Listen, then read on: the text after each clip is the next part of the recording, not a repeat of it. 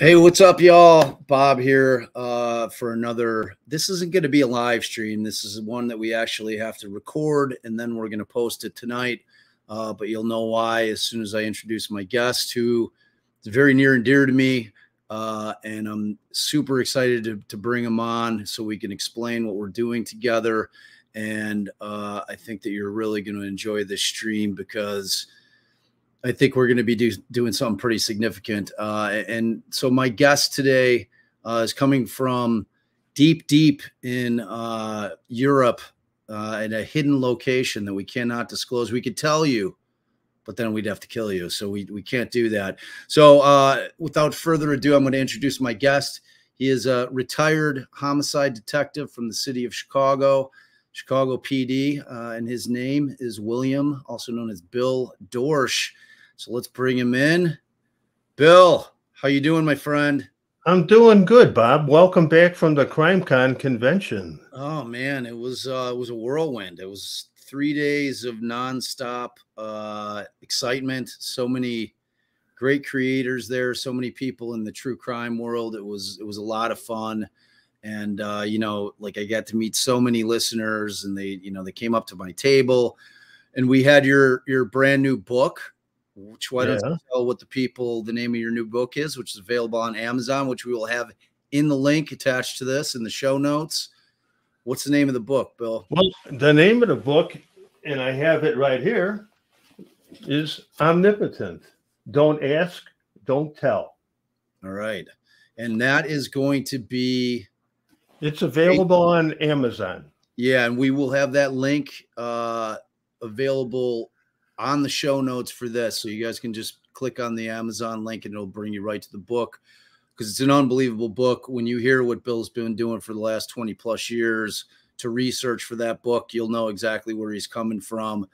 And so they don't know anything about you, Bill. So let's start right from the beginning. Let's tell them a little bit about you. So what did you do prior to moving over to Europe? What was your career? And Sure. Get into it.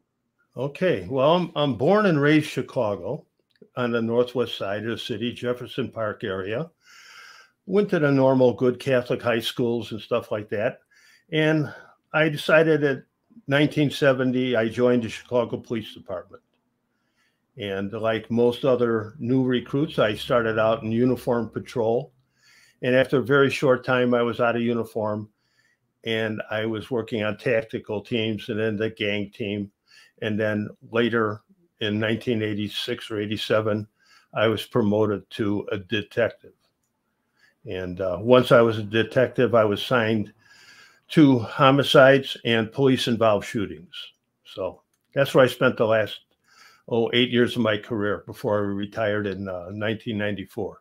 Yeah, and one of the things, and just so you guys know, Bill has more stories, not just about what we're going to be talking about today, but just in general about his years on the force, that we'll have to have many more live streams where Bill can tell you about just the incredible stories that he's got going on.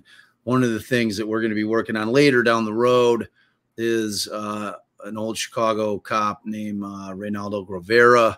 Really bad guy. He's the opposite of what Bill is. Bill's a great cop. He did the job to always do good. Grovera was the opposite of that.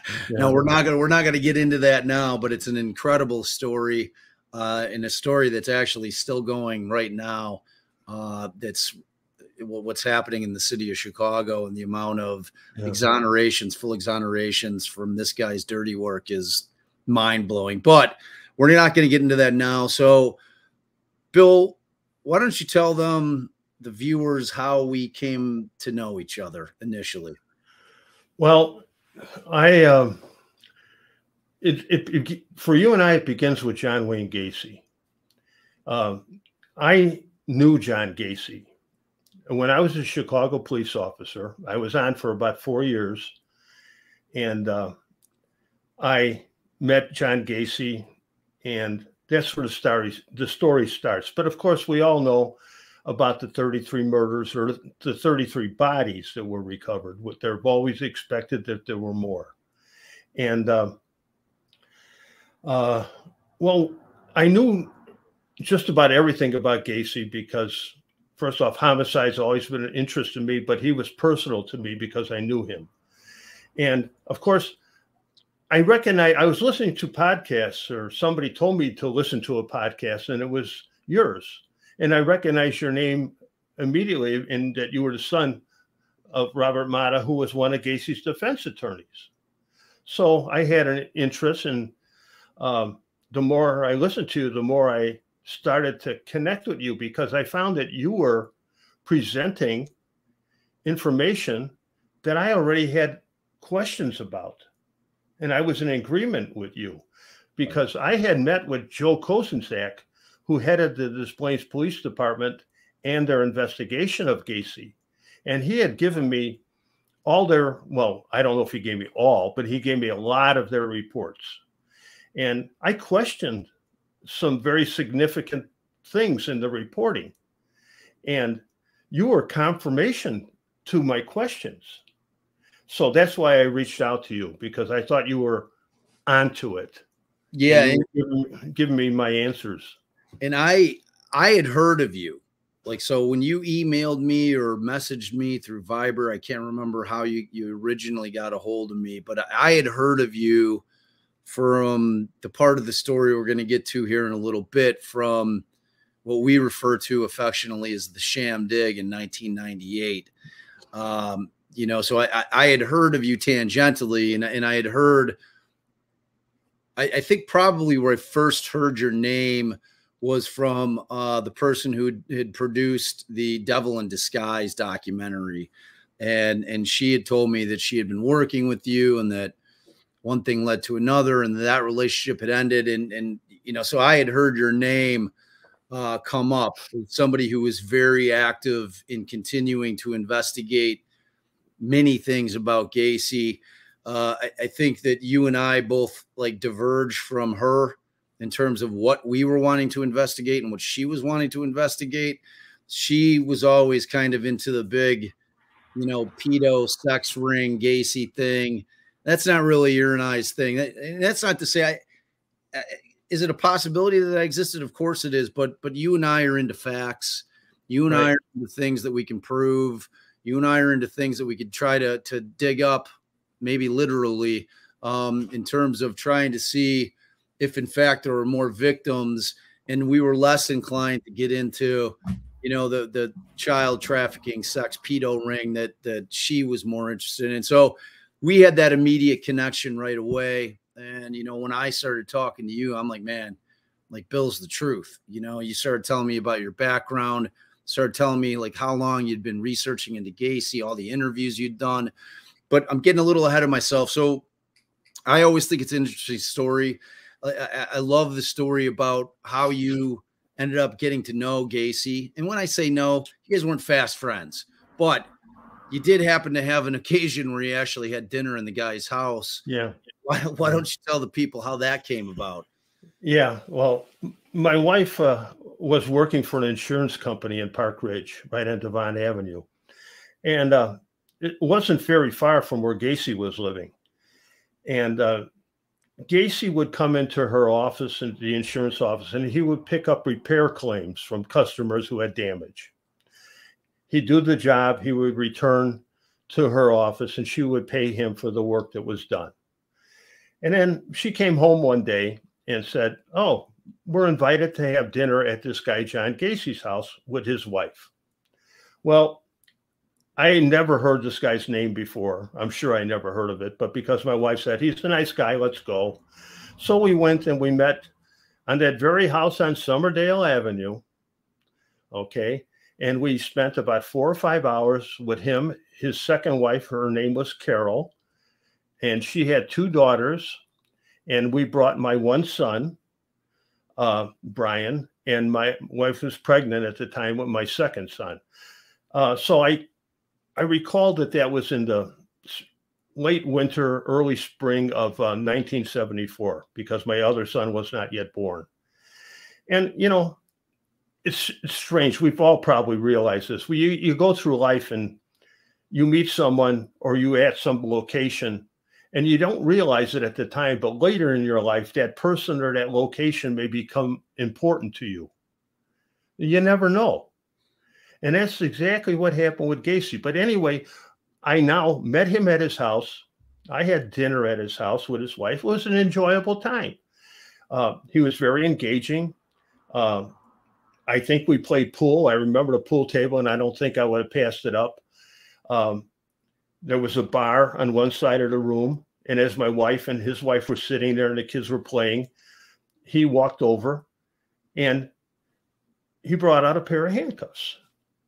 And he knew I was a policeman, but he said, "Let me show you a trick." And I said, "Oh, John, I was in a training academy not too long ago, and I had handcuffs put on me every day, or I put them on somebody else. I know the trick, John. You got to have the key." Oh. So he just sort of laughed and walked away. But then he comes back with a gun. All right. And he says, "Here, take a look at the gun." Now, guns are important to my profession. Okay. I understand guns. I know how to handle a gun, but I don't like to handle guns in the presence of others, especially little children. So I said, "John, it's a nice gun. Put it away. I'm not interested." And he did. Right. But he asked a lot of questions about my job and my work, and he had seen something about me in the newspaper, and he talked about that, and it was engaging. He was I had a good time. Okay, I had nothing that turned me on or made me suspect that there was anything amiss with this guy, But it's kind of funny because in my career as a police officer, I mean, I've been in hundreds, maybe 1,000 homes. I don't know. But there were things years later, after he got arrested in 78, that I vividly recall, that I don't think I would, if you put me in and asked me about somebody else's house, I wouldn't probably remember a thing. Right. But I did remember things about his house. And anyway, so we had the dinner at the house, and he did invite me back. He said, "Hey, why don't you, if you've got nothing to do, come on over, have a few beers, we'll watch a game." And I said, "Oh yeah, John, sounds good." But the other important thing about that meeting was, and it's very important, is during the dinner or after the dinner, you get into the usual conversation with people you just met. Where did you grow up? Where did you go to school? Where do you live now? Right. And I mentioned that I was living in an apartment on Elston Avenue, right near the intersection of Elston and Milwaukee in Chicago. And he said, "Oh, really?" He says, "You know where Miami Avenue is?" I says, "Yeah, that's about 100 feet from where my apartment is." And he says, "Well, the apartment building that's on the one corner on the north side of the street?" "Yeah." He says, "Well, I take care of that property." I said, "Oh, well, nothing. It didn't really mean anything to me. Your maintenance, landscaping, whatever." If he'd been there before, I never paid attention to him. I don't think I never paid attention. I don't remember ever seeing him there.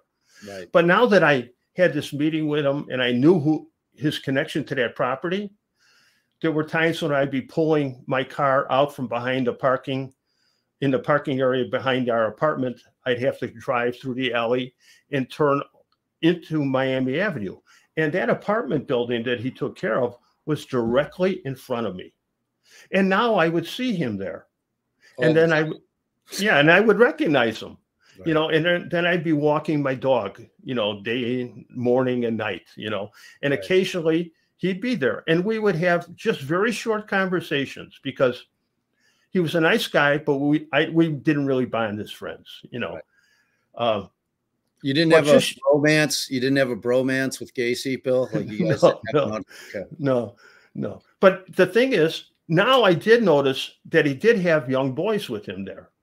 Okay, when he was doing work, I don't think that I ever saw more than one boy with him at a time. Okay, but yes, he had boys with him. If you asked me then, what kind of work was he doing? I wasn't really paying attention. He was just there.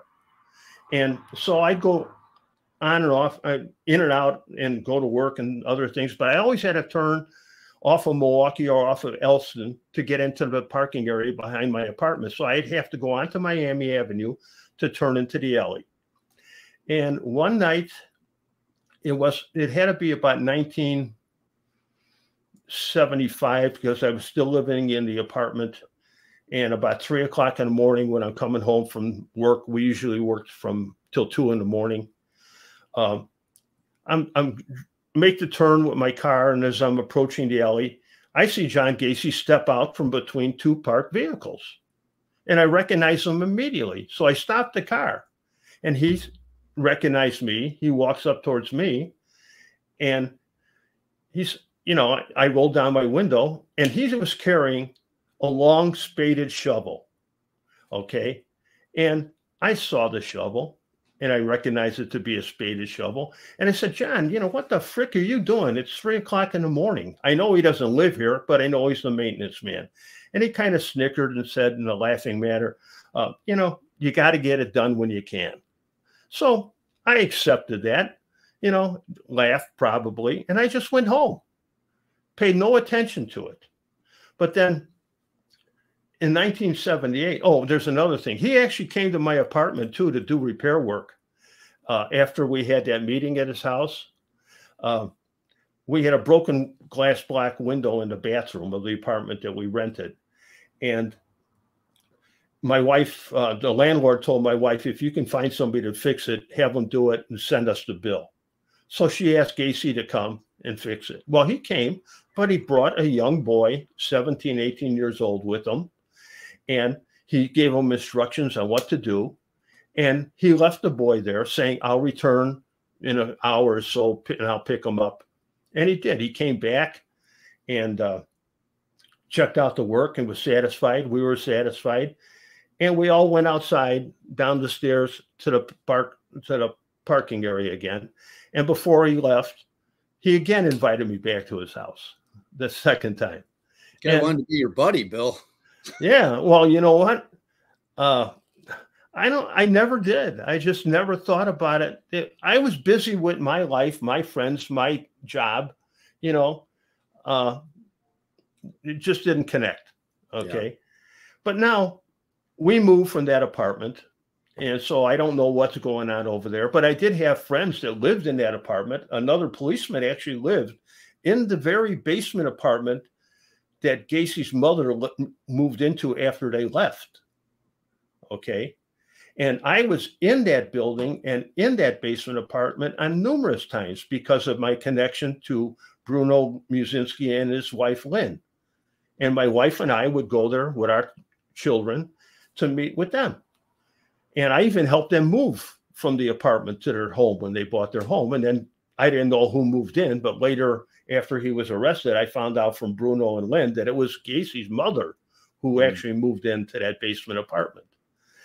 But after he's arrested in 78, December 21st of 78, I got a phone call from my wife.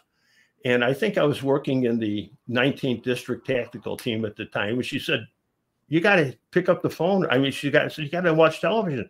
John Gacy, who, and I recognize the name immediately, he got arrested for murder. And I go, wow, yeah, that's nasty, But like everybody else in Chicago, suddenly we're mesmerized by the story. Yeah. It's not John Gacy kills one person. Today we got 2. Tomorrow we got 2 more. Then we got 4 more. And it's building. Yeah. And you go, holy cow, like everybody else in the city. I had dinner at this guy's house. They're digging out bodies from the very house that I spent 4 or 5 hours in. Yeah. Having dinner. I had no idea that anything was wrong. How could you, Yeah. Yeah. How could you is right. Anyway, but now with all these bodies being dug up over a period of weeks, and now I know that the Des Plaines Police Department had done the surveillance and made the arrest. Okay. And after they made the arrest, almost immediately, the Cook County Sheriff's Office came in and said, little Des Plaines, we got this. Have a nice day. And they took over the investigation. And they were going on TV and they were saying, we need help from anybody. If you have any information about a missing boy that may have been connected to Gacy, or of a location where you think there may be other bodies buried, give us a call. Well, you know, I'm a police officer. You know, I knew Gacy, been at his house, but that incident popped into my mind at 3 o'clock in the morning with the shovel. Right. I mean, it's not a bag of groceries he's carrying. It's not the, you know, furniture. He's carrying a spaded shovel, exactly the tool you need to dig a hole. And we know he's a digger. At this point, they're uncovering the bodies from his crawl. Well, yeah. I mean, so I know this may be important. Yeah. So, of course, I want to give this information to people. I told people at work, my partners, my bosses, everybody about this encounter. But they all knew, like I knew, that Chicago Police Department were not handling the investigation. Des Plaines had taken, I mean, the Sheriff's Department had taken it over. So I called the Sheriff's Department and said, you know, this is Bill Dorsch. I'm a police officer in Chicago, and you're seeking information. So I think you need to know about this. I don't know if it's anything more, but it's suspicion only, because I saw him with a shovel at 3 o'clock in the morning, and I know he doesn't live there, but he is there at 3 o'clock in the morning. And now we have all these bodies being found. Perhaps you should go to that apartment building, meet with the people who live there, the owner first, find out who is living there, and find out if there is anything amiss. Okay. Right. I gave the information. I gave him my name, and I was done. There was nothing else for me to do. It was for the Sheriff's Department to do. So I just did what every other citizen would have done. Just gave the information and hoped and thought that they would follow it up. Only years later, I found out through Bruno and Lynn that they were still in contact with the people who had become very good friends while they were living there, that nobody in the building had been contacted by the Sheriff's Department or at any time, or Chicago police. Right. And Bruno, having been a policeman also, when Gacy was arrested in the news, and he also said, you know, there's things about this guy and things he was doing here that me, my wife, and other people in the building thought were suspicious. And they all believed that bodies could be buried at this Miami Avenue location. So Bruno, he didn't call Des Plaines. I mean, he didn't call the Sheriff's Department. He called the Detective Division. And he was told, well, Bruno, that's real good, but we got enough bodies. We don't want any more, which actually was the same thing I had been told, you know, when I was talking to the guy. But I said, no, you don't mean that. And when the guy was telling me, we don't want any more bodies, I said, no, you're asking about locations. So this is what it is. But, right. You know, so. And that's during the period of time when they think that Gacy was dormant. Like he was the maintenance man in that building. Just so people have an understanding, his first known victim was in 72, Tim McCoy. Now that's known. Now Bill and I have a little bit of a disagreement whether or not Gacy was active before 72. I think that he was. Bill convinced of it. I'm going to drag Bill to locations unknown at this point. I'm willing to take the trip with you. Yeah, okay. we're gonna take the trip. So, but the point being, after he had killed Tim McCoy, he buried Tim McCoy. It was the first kid in the crawl space, and his wife Carol was complaining of the smell. So Gacy, of course, said, "Oh well, it's probably a dead raccoon. I'll handle it. I'll deal with it. Don't worry about it." But see, what I've come to learn about Gacy is there was actually 3 parts to Gacy. During the first part, when he was married to Carol, that first murder occurred when she was out of town. Right. Okay.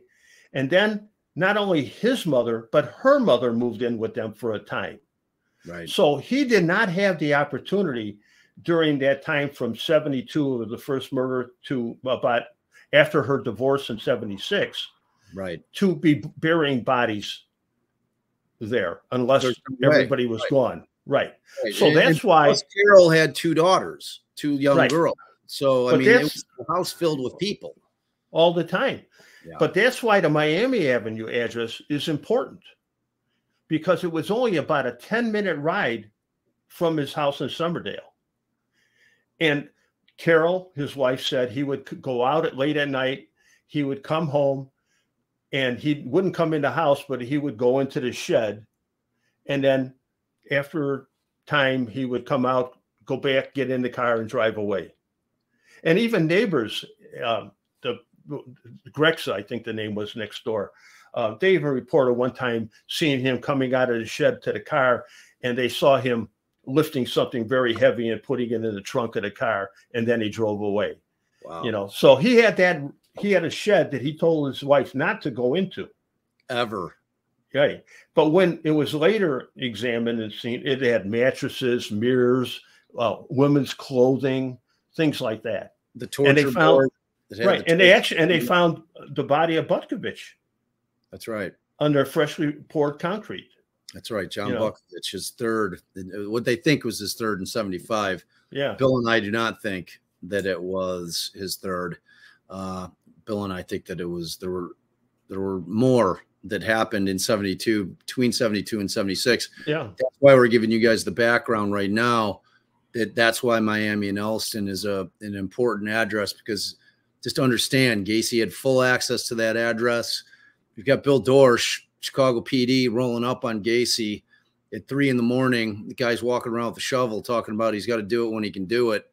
And, you know, in my estimation, Bill, as much as I know about serial killers, can they go dormant for a while? Yeah. But right after they start, not typically. And for that period of time, when he just got the taste of it, if we're to believe that McCoy was the first one, we're not buying it. So, so why don't you tell the folks? So that's not where the story ends for you. That's really where the story begins in terms of you digging into Gacy. So, but before we jump into that, I just want people to understand, in 1978, where you would typically think that law enforcement would have an incentive and want to try to find out if there were more victims of this horrific serial killer, Chicago police and the Cook County Sheriff's Department chose to elect to do nothing. They did zero investigation beyond digging out Gacy's property, which included the crawl, like you said, the shed where they found Butkovich, and the other unidentified victim, which they found under his barbecue pit, and then the river, where they had found additional victims in the river. Right. Beyond that, they did nothing. So when you hear about the Long Island serial killer or the Gilgo Beach Rex Heuermann arrest, and you hear about them all over the country, and they're digging in, they're trying to find out who else this guy may have killed in areas that he was visiting, none of that happened with Gacy. And Bill and I are disgusted by that fact. Right. And that is really kind of the impetus of our union, our partnership on this. And so, Bill, tell everybody like what you started doing after you found out that, in fact, Chicago police or Cook County Sheriff, after you went and Bruno had been over the building and said, hey, Bill, you know, they never even looked into they never even stopped by the building. What did that lead you to start doing? Well, I always, like I said, homicide was my thing, you know, and you're supposed to be able to prove your case and get all the answers or as many answers as you can. All right. Learning that, because I was a detective, the first thing you want to do is find out who the people are that are buried.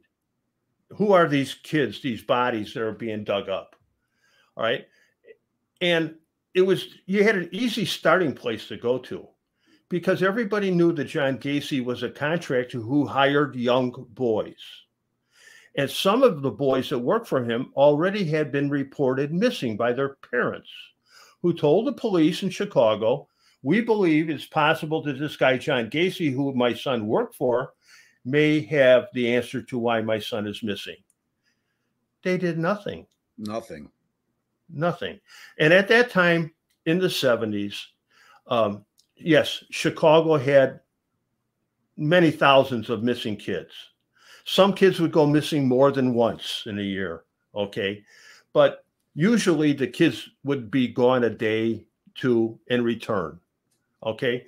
But the way the missing persons reports were handled at the time is, your son didn't come home, your daughter didn't come home, you call the police dispatcher sends a squad car to your house, and they take a one-page report, maybe do the backside of the report.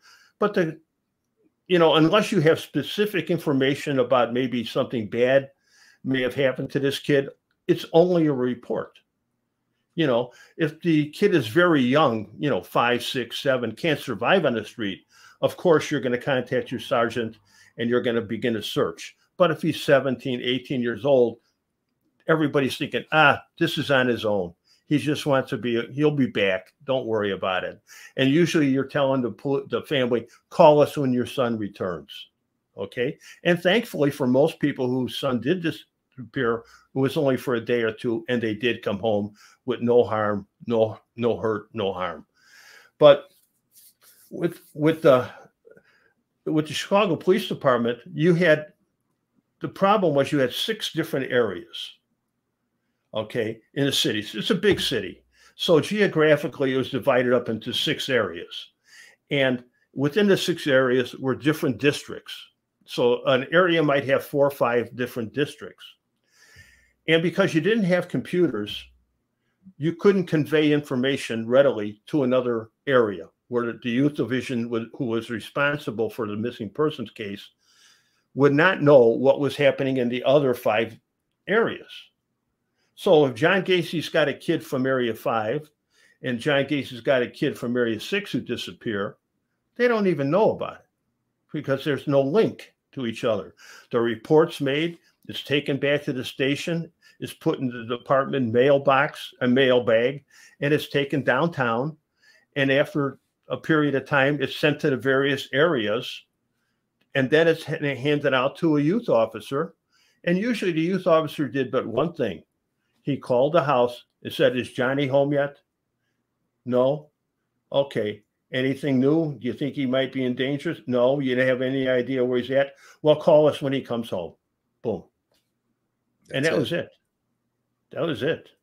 But when I learned that the police didn't do their job, there wasn't really anything that I could do already on it. I mean, he got convicted in 80, sent to prison, and he was executed in May of 94. And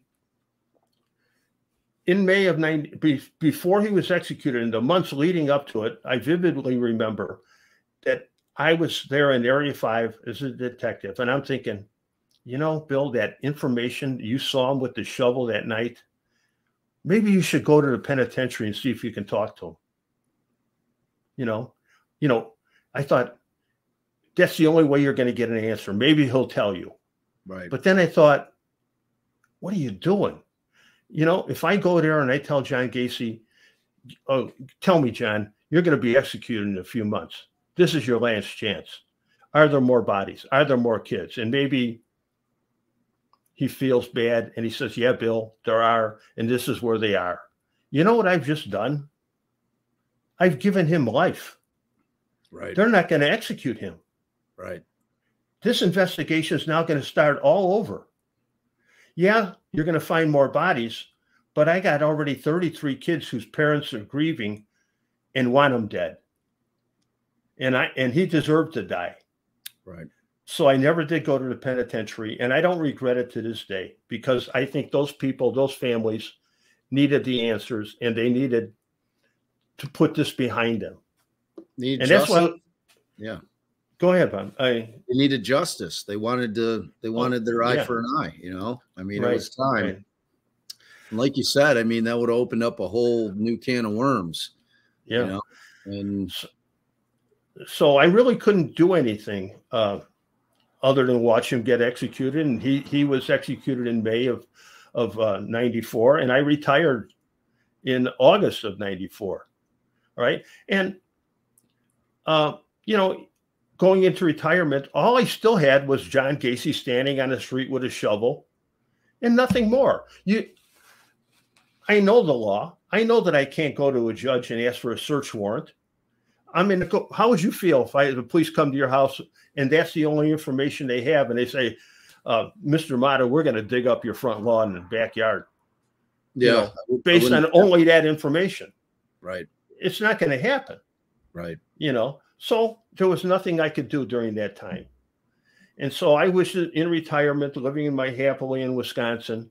And I came back to Chicago in 1998, 4 years after I had retired.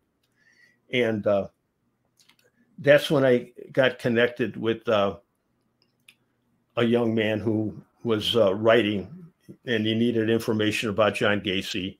And he sat down with me, and I think we spent about, oh no, excuse me, that's jumping ahead. I'm sorry, that's going to 2011. I don't want to go there yet. But in 1998, when I came back to Chicago to help prepare my son, who was going on to the police department, he needed a place to live, and I helped him out with the apartment and such. And I thought, well, while I'm here, maybe I'll go to work. So I connected with my old homicide boss, who had been the head of Area 5 detectives when I was there. And he said, yeah, Bill, I'd like you to come work for me, and you could handle the criminal investigations for me. So I said, oh, okay, good. Well, about a month or so after that, I was contacted by the Better Government Association of Chicago. And they had used me before in other cases when I was a policeman to run some stuff past me.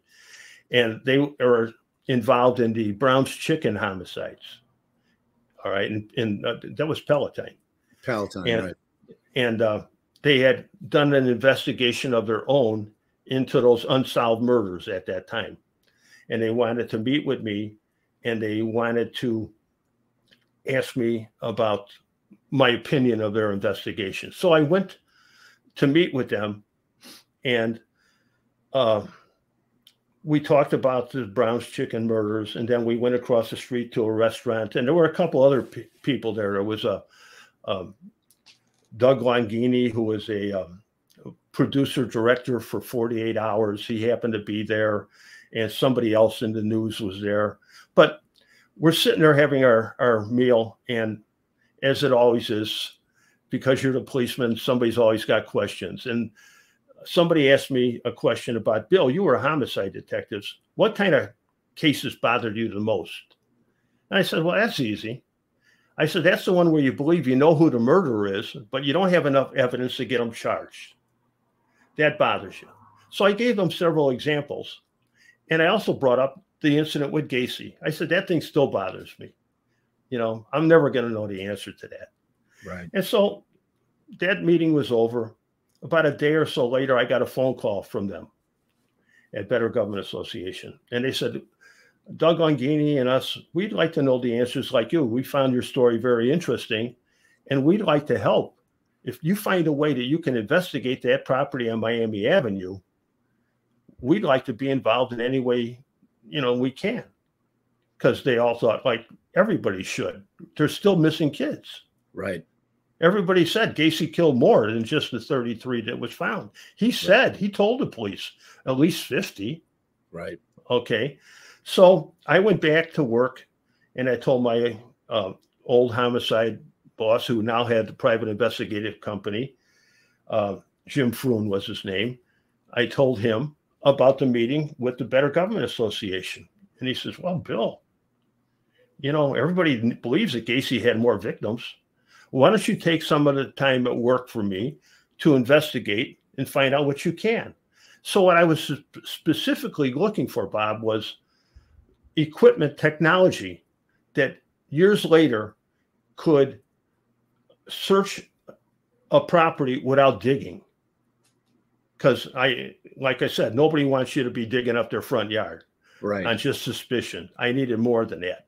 Right. So searching for this technology, I came across ground penetrating radar. And I found out that it had been used mostly in Europe, even in Australia and New Zealand. I was on the phone talking to people who had used it in Australia, New Zealand, and England. And they all were swearing that this is a good tool. They've used it in murder cases in England and found bodies. They've been using it in cemeteries. But I needed somebody that was an expert with the equipment in the United States that could help me. So I found through them, they directed me to Ron LaBarca, who owned U.S. Radar Company in New Jersey. And so I gave Ron a call and told him why I was suspicious about this property And I thought the technology was exactly what we needed to search. And he was interested enough that he said, by coincidence, I'm going to be in Chicago area next week for some kind of gathering, and we can meet there. So I told Jim Froon, I told the people at Better Government Association, and we arranged to meet them at the resort in the western suburb of Chicago. And we explained to him again the suspicion about the property and the belief that there were more bodies buried, that we wanted to find them. And he said, well, I'd like to help you. He said, let's go out in the parking lot. Let me show you the equipment. I'll demonstrate it for you. So he took out his radar equipment from the car, put it together, and we walked through the parking lot, and he showed us examples of what he could see in the ground. And usually that equipment was used to locate like underground piping, water, gas lines, things like that. But he had used them himself to find bodies. Okay. And so he knew what to look for in that case. And we ended that meeting. He returned to New Jersey, and we all talked about it and said, we got to do this. We owe it to these families whose kids never came home. Right. And Jim Froon and I and the Better Government Association, we contacted Ron and asked him to return to Chicago. He said, no problem. You tell me when, I'll be there. And so that was now in 1998. It's 20 years after Gacy has been arrested and he's now executed. But I'm a homicide detective from Chicago, retired, and I know they don't want any more bodies. I mean, they hurried Gacy. You're a defense attorney. Most homicide trials, they linger in the courts for years before you go to trial. Yeah. You got a case where 33 bodies are found, and they're rushing it through in less than a year and a half. Yep. They're in a hurry to get this case done and over with because they were getting a lot of criticism from the time that Gacy was arrested and being accused of not doing a good job that perhaps would have saved lives had they done so. Yeah. I mean, they tried the bill with many of the victims unidentified. Yes. You know what I mean? I mean, like talking about pushing it through, they tried the case with a bunch of John Does where they just didn't even know who these kids were at all. I mean, just to go to your point that they really crammed that thing through the system as quickly as they could. And, and on top of that, I had talked to my father. I'm like, well, did you ever think about severing the cases? Meaning, all the murders took place at different times over the course of years. There was an argument that could have been made that they could have severed all those cases and forced them to try them individually. Ultimately, they landed on, I think everybody agreed, let's just try them together. But, I mean, it goes to your point. They really pushed that through much quicker than your typical homicide case, especially with that many victims. Yeah, even today, Bob, there's a case, this is 23. I think it's 6 years ago, I was asked by a family to find a relative, an older man who had gone missing. And they had reported him missing to Chicago. But because he was 60-some years of age, nobody's looking for him. Okay? But when they asked me to look for him into it, I found out that he had been murdered in his own apartment, dismembered, and thrown in the garbage. Wow. And I gave that information. I called the Area 6 to report it, that it's not a missing, it's actually a murder case, and I can tell you who did it. All right. Wow. And the sergeant telling you guys that Bill has lots of stories. We're not going to. Yeah, I'll get on it. But I'll tell you what the sergeant told me. And then we'll go on from there. I said, you got to look at this case. It's not a missing. He says, well, Bill, when you find the body, call me back. And he hung up the phone on me. Okay. Wow. Well, what was I going to do? But that's another story for another time. Okay. But so anyway, we've done the radar scan and we got this information now. Ron LaBarca. I want to tell you about the scene. with the day we did the scan. We asked Ron LaBarca to return to Chicago, and we met with him, and we put the radar equipment together at the park near to the Miami Avenue address because we didn't want to draw attention. See, I knew, and Jim Froon knew, that the Chicago police don't want us doing this. Right. So we can't go to them and say, well, tell them what we're going to do or try to do. But we also know that we can't really go to the homeowner, the apartment building owner, and ask him for permission. But I found out that the apartment owner didn't live on the property. He lived in the suburbs. So I found out who lived there and did surveillance on them and everything and got an idea for about when they left and when it was available. And we decided that we're going to do it without permission. We're going to go right to the place. The equipment will be set up. We're going to get in there and we'll go and do as much as we can. Of course, if somebody comes out and says, hey, get the hell out of here, you know, we're going to have to stop. Okay. But nobody stopped us that day. But we did only the front and we did the parking lot. We didn't get around to the back area with the sidewalk and we didn't get into underneath the porches and such. But the survey is, I mean, the scan is done, and we decided to go back to the Better Government Association offices downtown. Jim Froon, he had to go somewhere else with Rocky Rinaldi. And I was the last one to arrive at the Better Government Association office. And when I walked in, I mean, I was met at the door by Mike Lyons, who was the investigator for the Better Government Association. And he and somebody else were really excited. And they said, Bill, you got to see this. And what? You know, there's bodies there. Ron's looked at the scan and he believes that there's bodies there, you know, several bodies there. And I'm like, whoa, slow down. Because, you know, I was the one that was telling everybody, we got to keep this thing quiet. I mean, I would have been okay. I just wanted to get the answer about the property. And if we were to scan and Ron said there's nothing here, I'm fine with it. I've done it. I've done the job that the police should have done. Okay. Right. But if there's bodies there, whoa, you know, but I'm leery about it. Now I'm thinking, holy Christ, there's bodies there.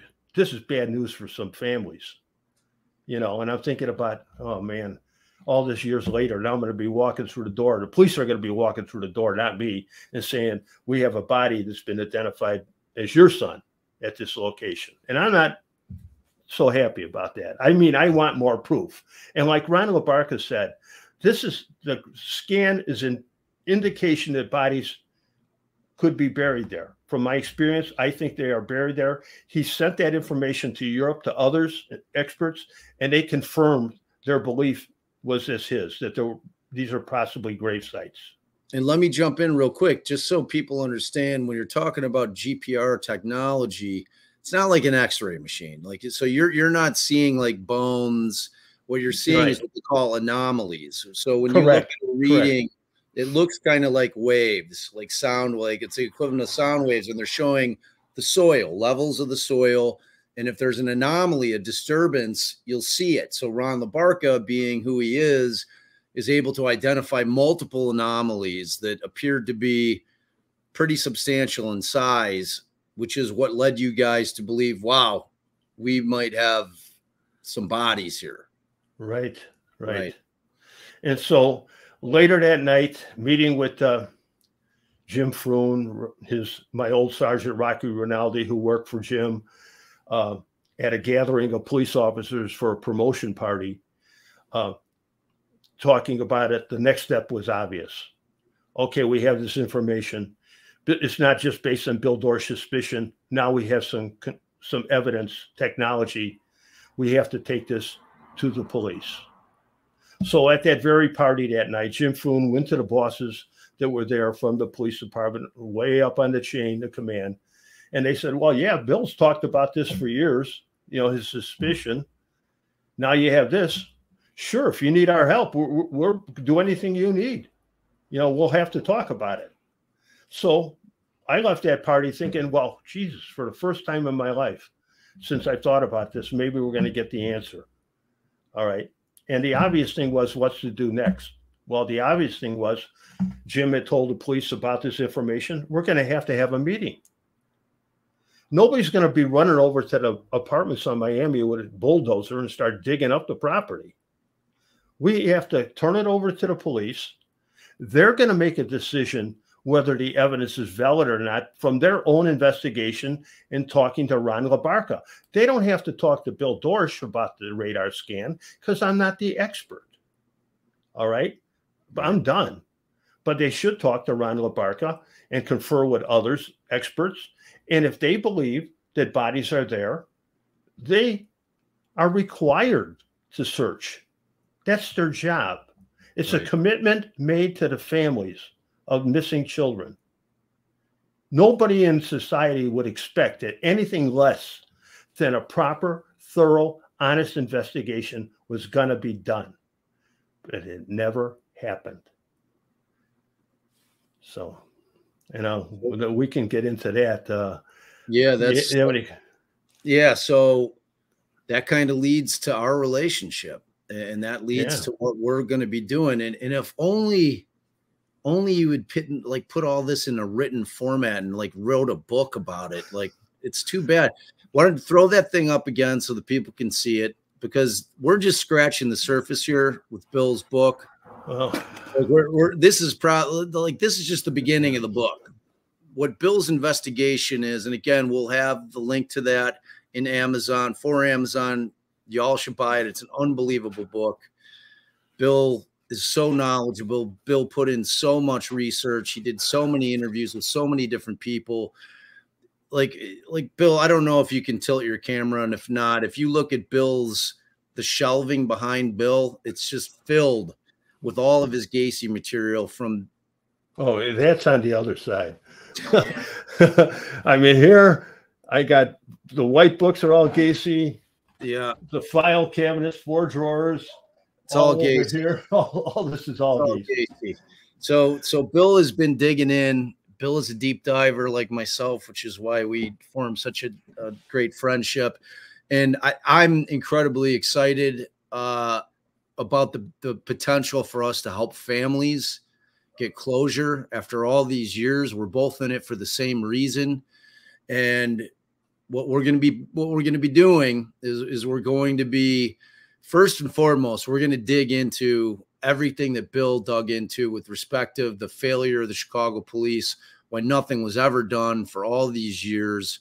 We're going to expose it for what it was. And if you've listened to our pod or my podcast, you know I'm pretty tough on the Chicago police in terms of what I felt was a complete lack of competence and any kind of investigation whatsoever. And Bill felt the same way. That was what our connection was. And so we're going to be exposing all that through the course of our second season of Gacy Part 2. But we're also going to be boots on the ground. I've got to get Bill from his undisclosed location in Europe back here to Chicago to help me. But I'll be doing what I need to do, boots on the ground, while I'm waiting for Bill to get here. And we have very, and it's not just Miami and Elton. There's other locations that we're not going to name now that we think that there's a high likelihood that there could potentially be victims there. And we're going to be looking at these areas as well. One that I think that we're going to be foreclosed on is the old Rainbow roller rink.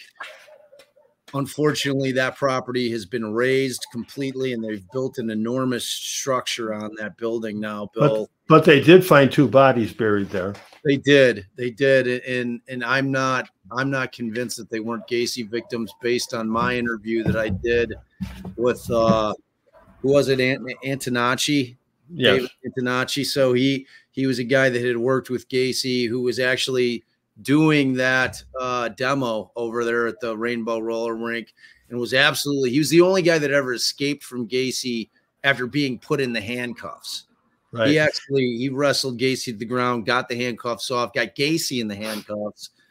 And this is when he's a teenage kid, but he was a wrestler. So he'd flipped the script on Gacy, gotten Gacy in the cuffs, And, you know, and it's still, even at that point, he's like, I didn't think Gacy was going to kill me. I just thought he was like a weirdo. You know, I thought he was messing with me because that's a teenage mindset. He had no idea this guy was a killer. But about the Rainbow Roller Rink is Gacy was dumping all the refuse, not outside in the dumpsters, but behind this wall. And he said, don't worry about it. I'm bricking that whole wall up. That was actually Zelinsky, Martin Zelinsky. No, but so Zelinsky was there too, but Antonacci. Yeah, they were both there at the same time. Yes, exactly. So Zelinsky was there, and Zelinsky, his claim to fame with Gacy is he was the guy, he was a photographer, and he had taken all the pogo pictures, all the clown pictures. Those were all taken by Zelinsky. So both those guys were in there, and both of those guys basically gave us the same statements that, look, we have no doubt that Gacy had dumped bodies in there because he ended up walling it up, and he did that job by himself. Right. He got that all walled up by himself, or maybe with the help of Cram and Rossi, who knows at that point. But, you know, he was there without his helper guys there. So, but that's a property that I think that we certainly owe it to the victims' families to dig into the remains that were found there. I know that they tried to hang it on as a couple of gangbangers. I don't know if I'm buying that. That is a place where Michael Marino, 14 years old, often went with Kenny Parker and his other friends. Yeah, which is a whole nother. It was less than a mile walk from where he lived to the Rainbow. Yeah, we're not going to get into Mrs. Marino's story, which is really the story that drew Bill in more than anything else. And I think we'll save that for our next stream, because we're going to be doing these streams because we want people to have an understanding of what we're doing. We want people to get excited about it. We want people, if they're willing to help us in terms of, we'll probably end up doing some kind of crowdfunding or crowdsourcing for help financially. If you guys want to get out there and help us do what we want to do with boots on the ground, because it's going to cost money in terms of what we want to do over at Miami and Elston. Bill and I are going to have in order, because I'll just tell them flat out, Bill and I snuck onto that property again with non-penetrating radar. Unfortunately, this time the owner of the property, or the guy who claims he's the owner of the property, caught us while we were out there. But we did find the same anomalies in the same place. Yes. And, you know, they had done what we call a sham dig in '98, which we didn't really get into. But, you know, Bill had orchestrated this whole thing through a ton of pressure through the media, because Bill had, you know, you didn't really kind of get into that part of the story where, you know, after you had that first meeting, you had another meeting and you were getting the cold shoulder. And, you know, I wasn't just getting, not just a cold shoulder from the police. I was getting threatened. Exactly. My family was getting threatened. My sons, who were on the police department. Exactly. So they end up through Bill going through other channels, which we often have to do to try to get police to look at cases that are cold when they don't seem willing to do so. Bill went through the media and put a ton of pressure on the Cook County Sheriff in order to get them to do what we consider to be a sham dig in '98, where they quarantined off the entire area. They had the crime scene tape. They kept everybody back at bay. They bring in LaBarca. And did Dittmer come in for that one too? Yes. Yeah. No, so not LaBarca only did the first one with Dittmer. The second was done at night with FBI and some dogs. Allegedly. I've got that report too. Getting the reports is another story. Right. You know them. Yes, I do. So they did the first one. They had erected a little tent. They had invited Dittmer and LaBarca, and they said, oh, you know, show us. So a couple of the Cook County Sheriff's deputies go in there, say, show us where not to dig, you know, because we don't want to be wasting our time. And LaBarca points them to a few places and so, yeah, don't dig here. There was a huge bush there. You know, don't dig there. So they say, okay, you got to go. And LaBarca and Dittmer are like, what do you mean? Don't you need us in here so that we can we'll show you on the scan exactly where you're. They're like, no, we're good. We're good. You guys need to go out. We need to do this alone. Well, let me tell the people. Yeah. In the back of my book, in the appendix, you're going to find a letter from Ron LaBarca about the search and how even before the search was done, he was basically told, and he believed they don't want to find any bodies. And he was restricted from going to certain areas that he had done before when he searched it with us. Yeah. And he was told only to pick 2 places to dig. And then they put up the tent. But Ronald Abarca and Dittmer were not even present for the dig. They were put in the car and taken back to the airport, so they had no idea where or if the police had dug. Yeah. But I got Ron's letter here. Scathing letter. In his own dismay, there's one part here where he said there was enough evidence, anomalies there on the property, that should have sent a trained detective running to a hardware store for a shovel.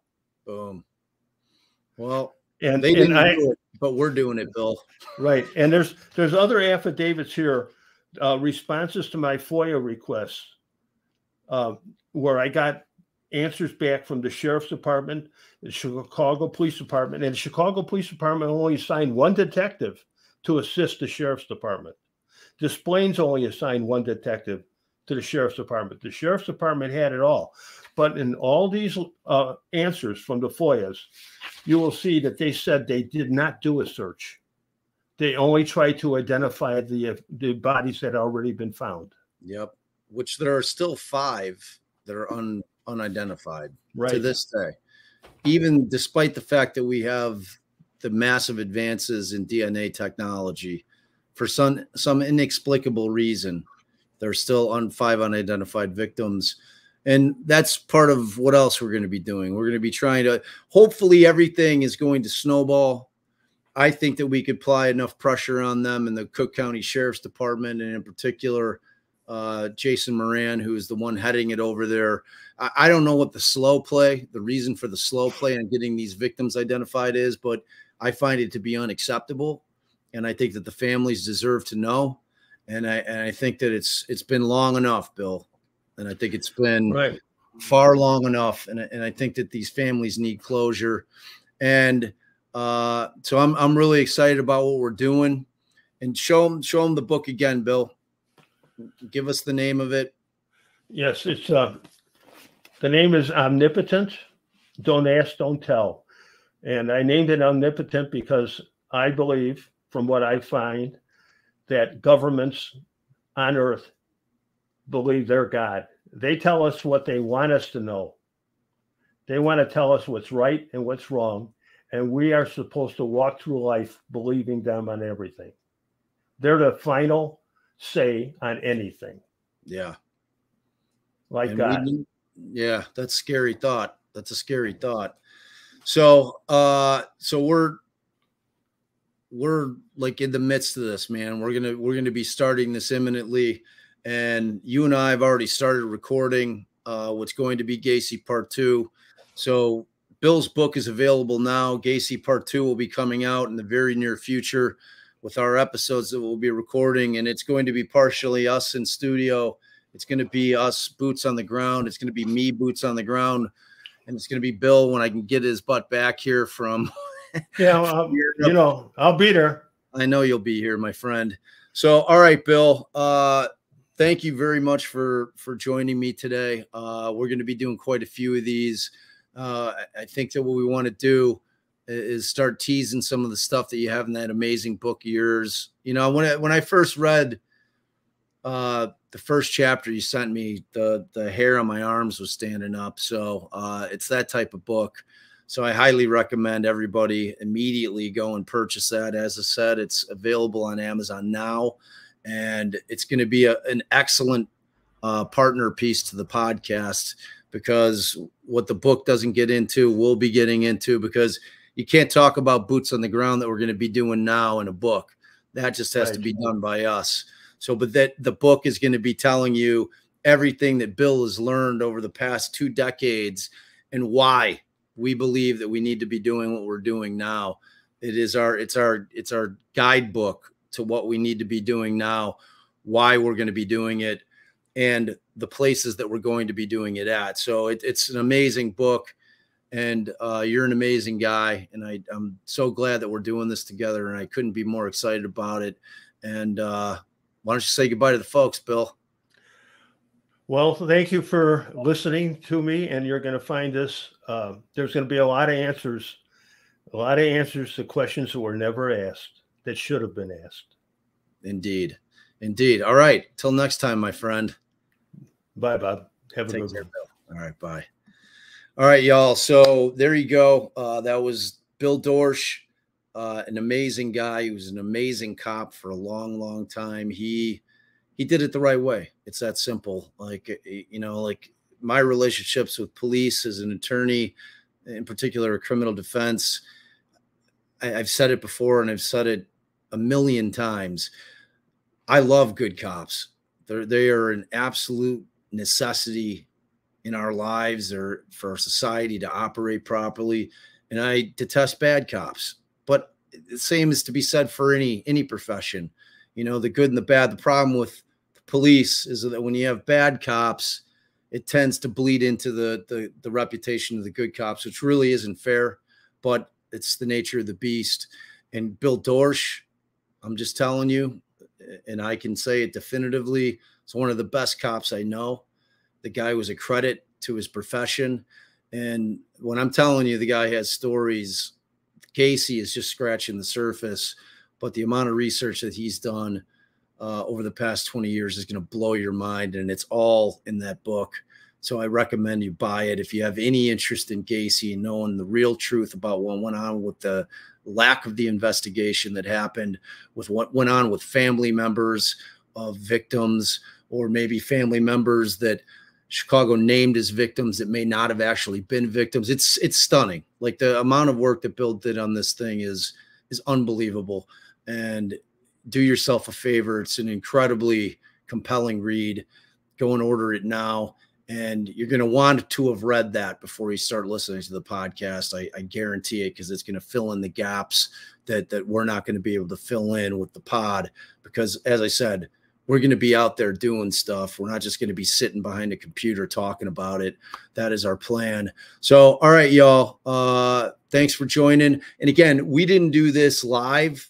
I'm going to drop this tonight, which I believe today is October 9th.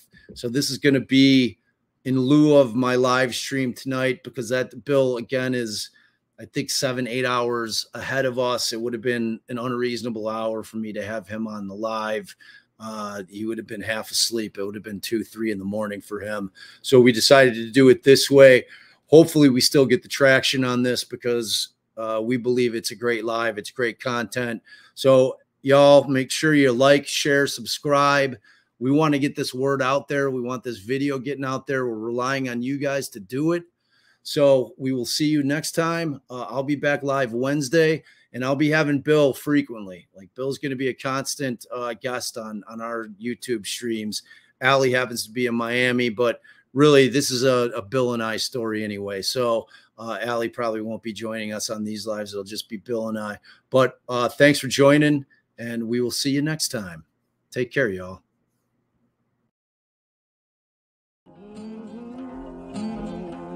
Outside.